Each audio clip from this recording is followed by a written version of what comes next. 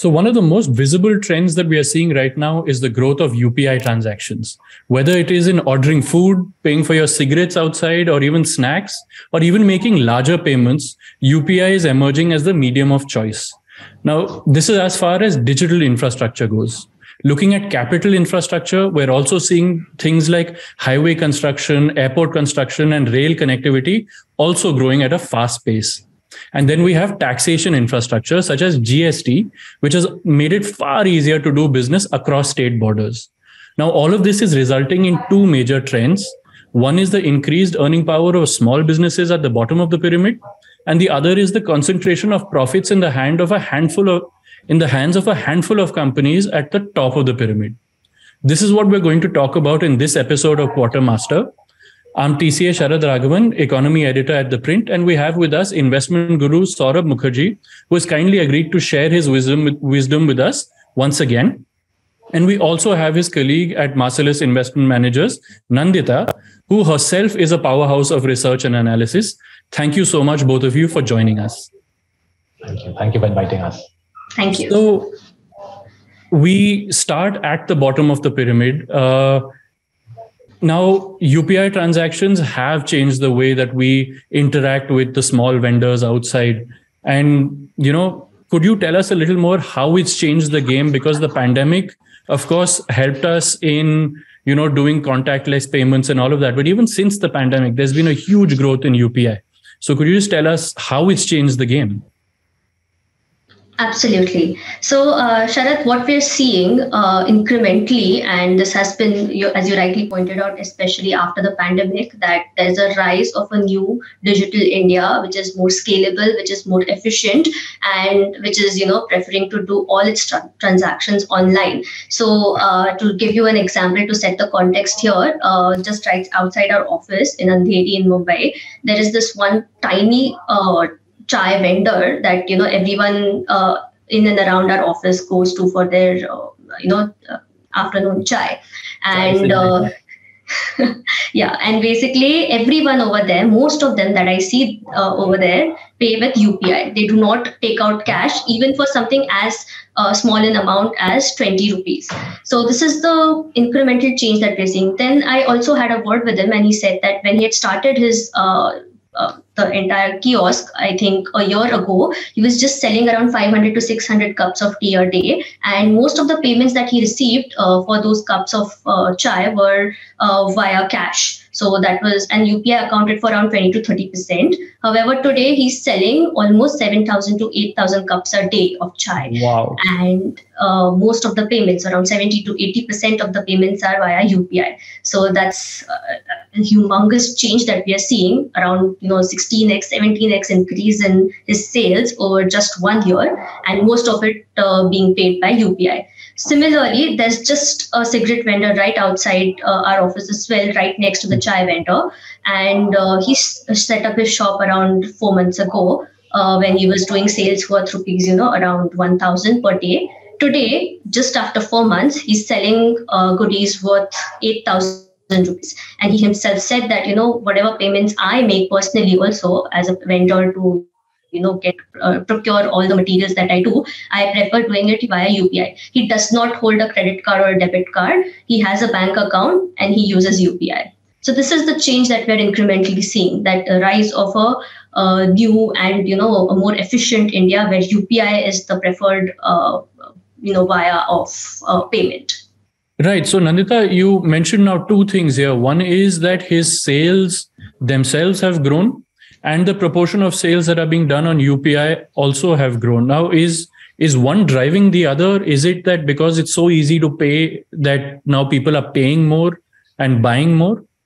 Yes, partly that is also the solution, the answer to it, because people are, it's become so much easier. So I'll give you a personal example. My father just started using UPI a month ago, I think, when he changed his phone. And there has been no stopping after.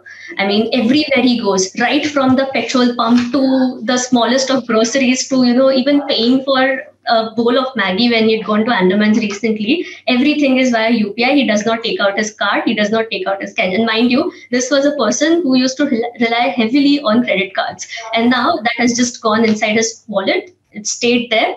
and the only thing that he uses is UPI and his phone to do all the transactions. No, absolutely. The especially the QR codes, just scanning the QR code and making that payment has made life so much simpler. But the thing is that apart from UPI, there's been a growth in total digital transactions as well. It's not just UPI, although that is a big growth driver. There are other aspects of digital transactions that have been growing. So could you tell us a little more about that and how that's changing the economy? So let me just take that cue, Sharath. Yeah. So if you look at the payment data, and Nandita's pulled together some data from both RBI and from SBI, State Bank of India research. What the data is suggesting is that if we add up NEFT, IMPS, RTGS, which is the RBI's three pre-UPI means of electronic payment, and add to that credit cards and debit cards, 88% of transactions in India now, 88% of transactions in India by value are by digital methods, right? Out of this, UPI is roughly half of it, which means UPI itself accounts for roughly 45% of India's national income. That means $1.7 trillion worth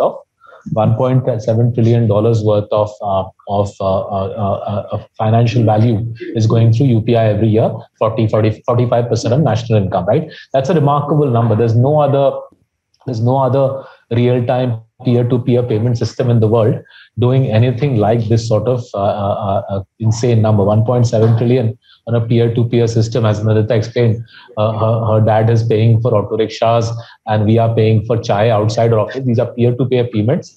1.7 trillion is a massive number. Just to give you a sense of how much this has grown, using data from NPCI, what we figured is if we take the latest month ka data, which I think November 22 data, India did 4 billion. This is a number, this is a count, this is not a value. India did 4 billion by count, 4 billion peer-to merchant transactions in the month of November. 2 Novembers ago, that number was 1 billion. So 1 billion has become 4 billion. We have 4x the number of UPI peer-to merchant transactions. And remember, these are 2 years characterized by COVID, characterized by other sorts of strife. And yet, one of the most innovative means of payment anywhere in the world has caught on like wildfire. And this materially improves the lives of small businesses. So the chai vendor and the cigarette vendor Nandita referenced, they're getting paid quicker. They're getting paid by a means which they can use immediately to pay their suppliers. They don't have to spend time taking 50 rupees from Nandita, giving her 25 back. Wo time wasted nahi ho raha hai. Plus, they don't have to waste time going to the bank. The money gets banked automatically. The most important long-term benefit, Nandan Nilekani had the prescience to tell me this 8 years ago. Believe it or not, Nandan told me this 8 years ago. Nandan said 8 years ago that what will happen is once these sorts of vendors, once the banks can see this chai vendor outside our office, for example, is banking with Kotak Bank. Kotak Bank will be able to see that this guy is doing 8,000 credits. He's getting 8,000 credits, 25 rupees per credit, times 8,000 a day. Kotak Bank naturally will want to provide this chai vendor working capital finance. And therefore, unsecured working capital finance, a working capital finance for SMEs on basis there, UPI flow will become one of the biggest opportunities for the banks and become a source of low-cost funding for millions of chota businesses. All credit to Nandan for having the prescience to visualize this 8-9 years ago, and now it's becoming a reality, and all of us are the beneficiaries of that. Right. And now this is a funny thing that I saw on our favorite WhatsApp University, which is that basically because of the growth of UPI transactions, the toffee industry has taken a hit, because earlier when they had to give change, they used to give toffees, and now you're paying in exact change to the toffee industry. I don't think that that's true, but the fact is that you're getting exact change. There's none of the hassle of not getting chutta and all of that. So UPI is very, very convenient. And that's a game changer. Yeah. And so that's at the bottom of the pyramid. Coming to the top of the pyramid, now, as your research points out, wealth creation seems to be concentrated in the hands of just about 12.5 companies. This was true in the decade before 2012, and this was true in the last decade as well, the one before 2022. Uh, so, how can you tell us a little more about this and whether there has been a change in this over the years?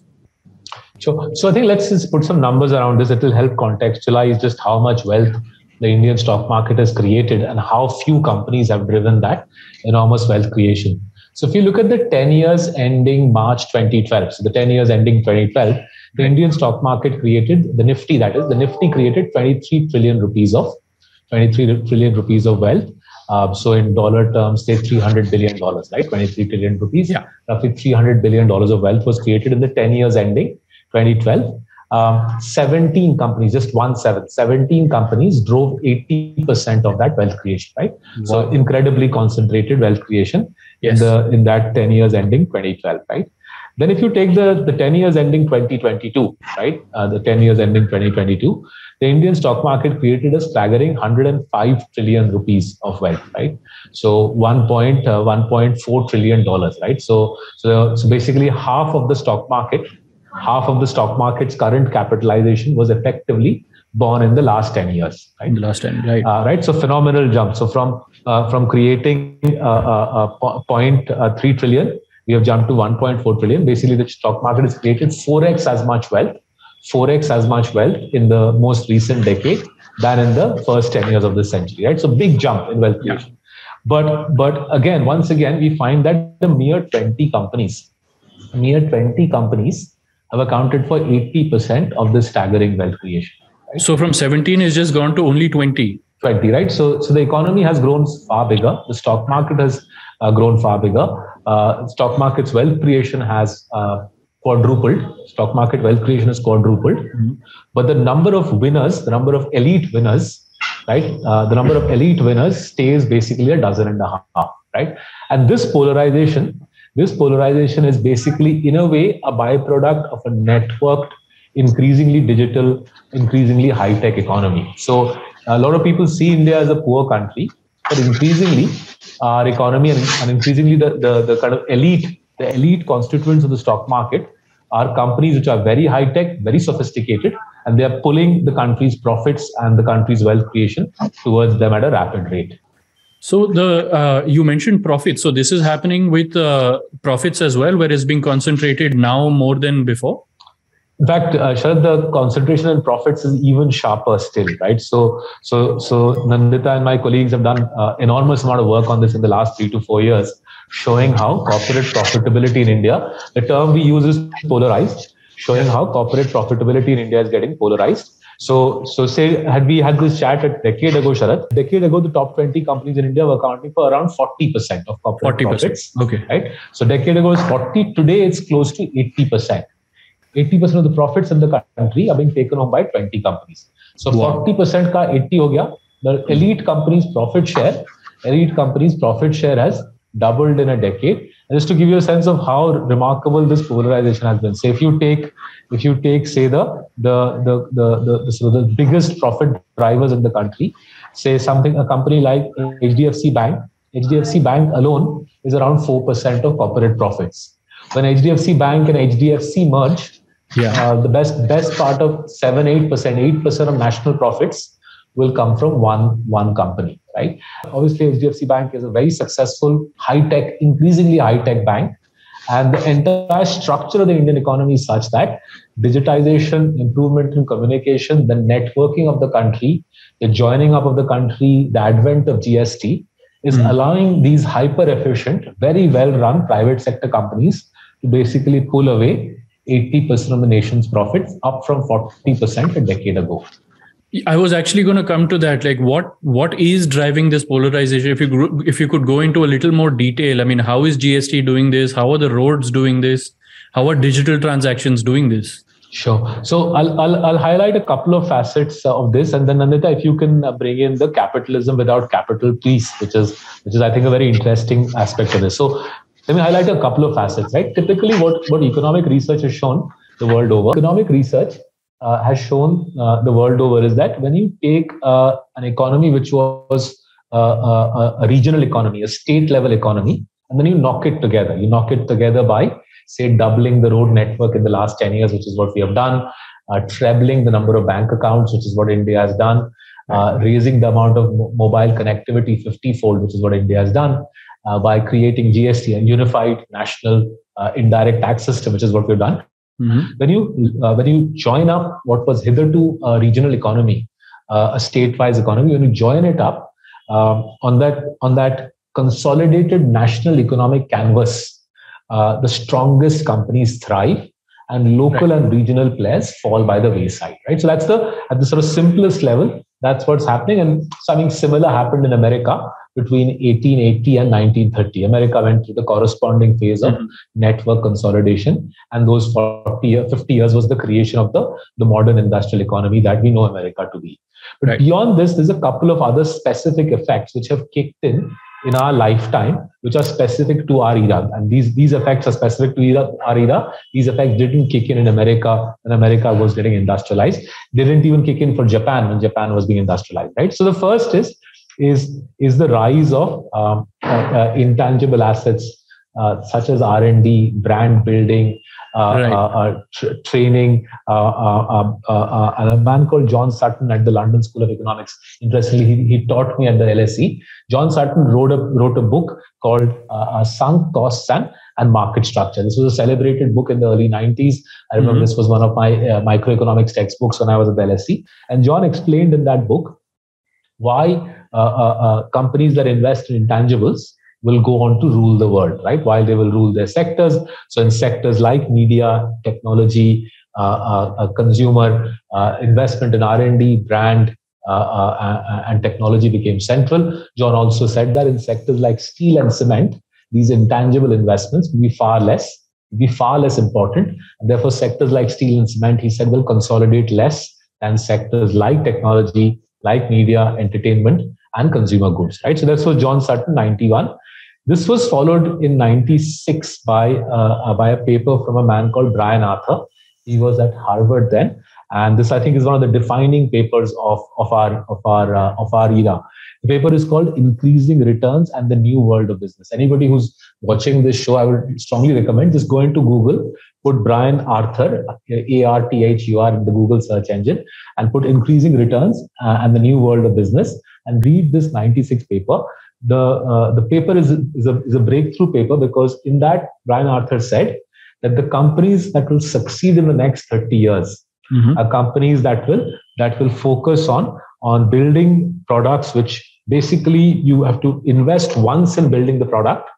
Once you've done the first product, the marginal cost of subsequent iterations of the product will be close to zero. Right. Most of the work is done, and after that, you just keep getting returns. That's right. So the technical world is increasing returns to scale, and that's why the paper is called Increasing Returns. The archetypical example, which still holds true, is Microsoft Windows. Right. Once you've created the first Windows software, uske baad the incremental cost is actually zero. Now remember, when I was Nandita's age, we used to have softwares to come in dabbas. So there was at least some cost of providing the dabba. Now in the era of cloud, that is also gone. Now you're just paying for the internet, and you're anyway paying for internet. So and we are paying for the internet. Microsoft Office has got a money machine. So Satya Nadella is sitting in Seattle, and he's got a money machine called Windows, where they invest once in writing the code, and after that, it's a non-stop money machine. In economics jargon, that's called increasing returns. So back in 96, Arthur prophesied that companies like this will come to rule the world. And thus today, when we see not just a Google, but an HDFC Bank thinking through the algorithm for giving loans to the chaiwala outside Marcellus basis UPI data, once HDFC Bank has done the initial bit of thinking and coding, then the HDFC Bank algorithms will drive a relentless money machine, which will lend money to millions of such chota vendors, basis the algorithm, which is pulling data from social media, putting data from civil, pulling data from UPI, and making automated lending decisions up to millions of small vendors. This is exactly how HDFC Bank's unsecured personal loans and SME loans business is going to grow. I suspect the smartest private sector banks are going to make money. So what was true for Microsoft is now increasingly true for the best run banks and NBFCs in our country, right? So this was Brian Arthur 96, and this was followed by a remarkable book 4 years ago called Capitalism Without Capital that took this thesis and moved on another step further. Nandita, do you want to sort of bring out what that book taught the world? Absolutely. So basically tying what Saurabh has said until now about, sunk cost, what John Sutton said about sunk cost in 91 and then followed by Brian Arthur in 96, sort of just putting these ideas together and culminating into a final idea that Stephen Westlake and Jonathan Haskell introduced in their book called Capital Without Capital in 2017 was that companies are incrementally investing in intangible assets. And intangible assets have 4 characteristics primarily. The first one is scale. Because they're intangible assets and you don't need to invest personally. I mean, there's no tangible or, there's no restriction on the physicality of that asset. The scalability of that is just, it's infinite. You can scale it to as much as you want. That's the first characteristic. Second one is sunk cost. So this is what John Sutton was also talking about, that once you've invested that cost, you cannot retrieve it back. It works somehow like a fixed cost. So the higher your fixed cost, the higher your, the future benefits that you will drive, because incrementally you don't have to add any substantial cost. And it just keeps generating returns. Precisely. Third is spillover. So oftentimes what happens is whenever you're investing in intangible assets, it's highly likely that someone else will reap the benefits of that intangible asset being developed rather than the person or the company that is actually developing it. So these are the spillover effects. So, there are multiple businesses which use Microsoft Windows and they are generating their business. They're becoming profitable basis whatever Microsoft has developed. So it has huge spillover effects. It spills over to almost the entire economy, if you were to put it that way. Yeah. Fourthly, and lastly, it's the synergies that are created by intangible assets. So once you put in some kind of an investment in R&D, for example, and you develop some software or some sort of, some proprietary software, what it does is basically it will create more business. It will create further, avenues for the company to generate revenue. And these basically play out in a synergistic way. That is, if we were to just use the software to do some other thing that the software was intended to do, it wouldn't have generated the kind of results that are resulted after using in a particular way that maximizes the revenue, that maximizes the benefit. So these are the 4 characteristics that are tied to intangible assets, and this is what the book was talking about. And you can clearly see it. So they were talking about the US, where it happened at the turn of the century in 2000s, and it's happening in India also, where we can see that maximum polarization of profits. So this all ties together to the same point, that the polarization of profits is happening because these intangible assets are being developed, they are being utilized to the fullest extent by the industry leaders, and that's what makes them the most profitable in their businesses. Right. So, I mean, you've both of you have mentioned Microsoft a few times, and we all know what kind of foundation they built for the world to use. A similar thing, could it be happening right now with things like the metaverse, where they're creating a platform that eventually all of us will be able to use in ways that we can't imagine right now? And so are they themselves creating a kind of an asset that has these kind of spillover effects in the future? So I'm sure that's exactly what Mark Zuckerberg and team are trying to do. If they can get their coding and the construct right, their hope is that if they get the metaverse coding and the construct right, one Sharad decides that, hey, I'm going to do the QuarterMaster interview on metaverse, then perforce people like Nandita and I will join you in the metaverse to do the interview. And the viewers will. Yeah, absolutely. You got it right. So that's, I think, what they are gunning for. The reason it's a challenge is, and if you can see why the country's profits are getting polarized, that the cost, the upfront sunk cost, right? The upfront sunk cost of building the metaverse, the upfront sunk cost of writing that algo, which will do chai wale ka unsecured loan, basis social media ka data, basis civil ka data, the upfront sunk costs in this capitalism without capital world, the upfront sunk cost is heavy. So probably beyond Meta, I don't think 2-3 more companies probably are the only people who can afford the massive coding required to pull it off. Probably Google can, maybe someone else. And therefore, it will be only 2 to 3 companies who will actually be able to come up with the Meta product. Right. And out of those 3, maybe 1, maximum 2, will then loop us in. And you can see there'll be network effects. Whoever has the better product, or whoever is able to build the network quicker, much like Facebook ka network. Yeah. If Sharad is on Meta, then Sharad benefits from Saurabh being on Meta. If Saurabh is on Meta, Saurabh and Sharad are on Meta, Nandita will say, boss, main bhi Meta mein aa jati hu. Correct. Right? And so on and so forth, right? And thus the network effects that Facebook itself was built on will kick in, right? So it's this loop that you got to do upfront kharcha, upfront heavy spend on writing the code, getting the technology perfect. If you do the technology really, really well, and you get to the market and you have a good pitch, you sign up enough people, then the network effects kick in. And because you've done the sunk cost, all the kharcha is done upfront, you don't mind doing a little bit of marketing to get the network effect going. And once your network effect is going, it becomes harder and harder for the alternative guy with a metaverse product to catch up with you. And similarly, say, if you look at our country in the last decade, if you look at the biggest wealth creators in the last decade, right up there, you'll find TCS, HDFC Bank, Infosys, Bajaj Finance, right? These are all fundamentally companies which have used technology very, very cleverly to steal a march on their competitors and thus build a virtuous cycle of technology, creating profits, getting reinvested into more technology, then creating spillover benefits for the rest of the businesses.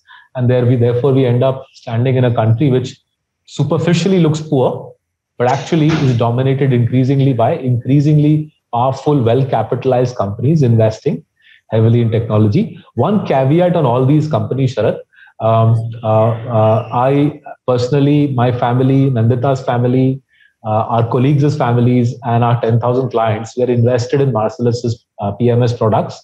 And Marcellus's PMS products contain all of these stocks. So just so that people are clear in their heads, we hold the best part of $2 billion worth of these stocks that we are referencing. Okay, so he's not saying please go and buy stocks in these companies. This is not investment advice. So please don't get carried away with this analysis. But now my question also then comes, what you were saying also leads me to think that regulation at some point is going to step in, because what you are talking about are entry barriers.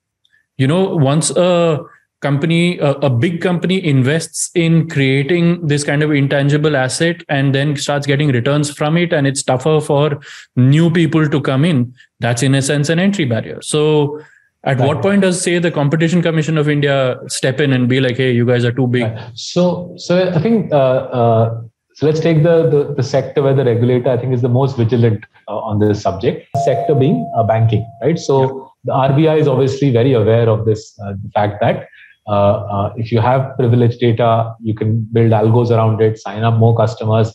The more customers you have, the more data you have, the better your algos, the greater your profits, etc. So courtesy inputs from Nandan Nilekani, the RBI has created this account aggregation framework. Right. I think it went live 2 years ago. Yes. And it basically says that it basically is a way to democratize the data. So I'm a HDFC Bank customer. Even if I go to ICICI Bank, I can apply for a loan.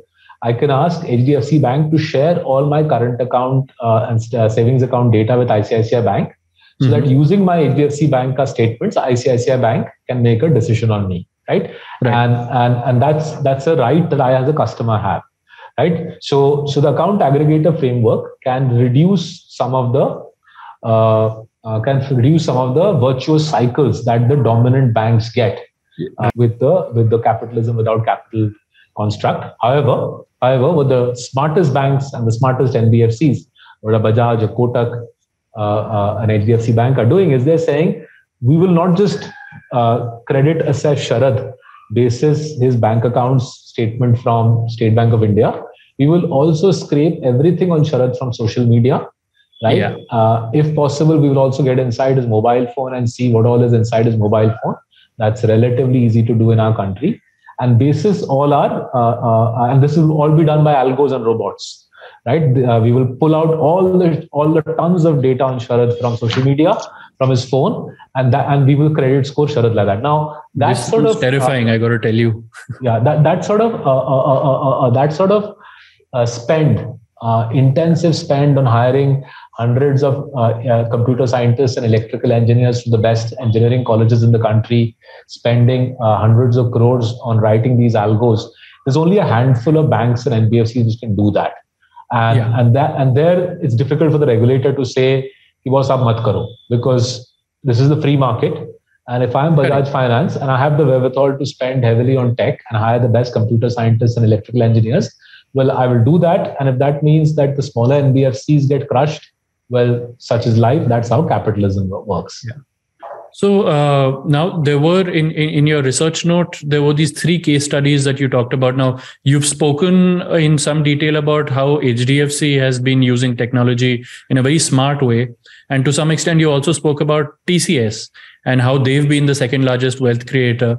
But there's a third, which has, I guess, been a larger part of our lives since the pandemic, but Lal Path Labs.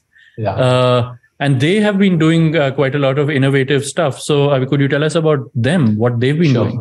So I think you're right. So HDFC Bank and TCS in a way are slightly more obvious plays on a digitized, increasingly tech-savvy India. Dr. Lal Path Labs is a slightly less obvious play.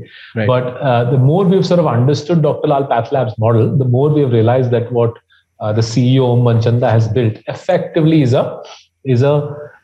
effectively a retailing business with a heavy technology backend, right? So let me just sort of put it in another way. A decade ago, the first time when I met Om, actually, roughly 10 years ago, Dr. Lal Path Lab had barely 800 collection centers, primarily in Northern India, with the hub being Delhi. Right? Today, they have 5,000 collection centers. Right? That's twice as many as any other Path Lab in the country. And these collection centers are built in a hub and spoke construct, right? So there's a hub in Kolkata, with spokes around the suburbs of Kolkata. There's a hub in Bombay. There's obviously a hub in Delhi, and spokes surrounding these big hubs. The hub is the big reference lab, and the spokes are thousands of collection centers, right? This hub and spoke construct, which is joined up by a technology network. Largely, there's a big SAP platform that they implemented, I think, 2013, 2014.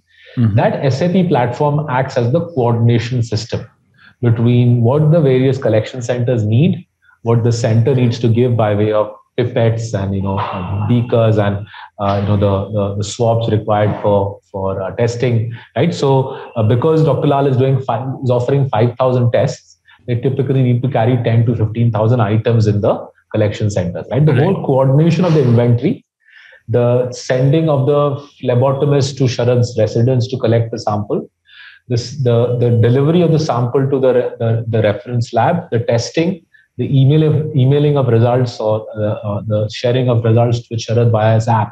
That whole technology apparatus is basically the heavy upfront tech investment that these guys made. Because that tech investment is substantial, it's difficult for, say, let's take an example, a Farmezi or a Tata 1mg to quite replicate that at this scale, at this degree of fluidity. Furthermore, the more data Om Manchanda and Dr. Lab have on Saurabh and his family and his background or whatever illnesses Saurabh's had, his past results, the harder it becomes for Saurabh to migrate from Dr. Lal to, say, a rival chain, right? So you've got, using the capitalism without capital construct, you've got sunk costs, you've got network effects, and you've got synergies between Dr. Lal doing one bunch of things right, and that allowing him to pull in a whole new strand of business. So increasingly, in the last 4 years, what we have seen is these wellness tests, right? They call it Swastha Fit. Wellness is becoming increasingly significant offering for them. I suspect around at least 20-25% of profits now come from wellness. Wellness is not a blood test or a urine test or a COVID test. Wellness is increasingly about things like a complete health checkup for Saurabh, cancer tests, vitamin deficiency tests, genomics tests. Right? So it's just data collection. So the fact that they knew my basic health parameters gave them a route into my life. Using that, they pulled me into an app. The app then pulled me into a whole world of high value premium tests. Tests so premium that even the largest hospitals in Delhi, Bombay won't offer, but Dr. Lal will offer, right? And you can now see why this virtuous cycle becomes very powerful, provided Dr. Lal and Om Manchanda keep taking the heavy surplus cash flows that they generate. The return on capital is 35%. That means they generate heavy free cash flow. If they keep taking that money, keep launching new tests, new products, upgrading their technology, it becomes harder and harder for the mom and pop PAT lab in, say, Ghatkopar in Bombay or Sarojini Nagar in Delhi to compete with a Leviathan operating across 5,000 collection centers in the country. Right. And now I know that your time is very, very valuable. So let's conclude on that note.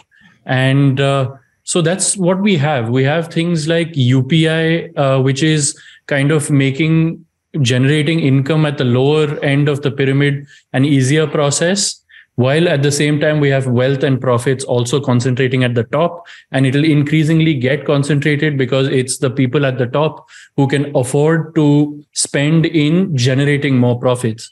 That's what we have here. And this was your episode of QuarterMaster. Thank you, Saurabh. Thank you, Nandita, for joining us, and see you on the next episode. Thank you. Thank you, Sharad. Thank you for hosting us. Thank you.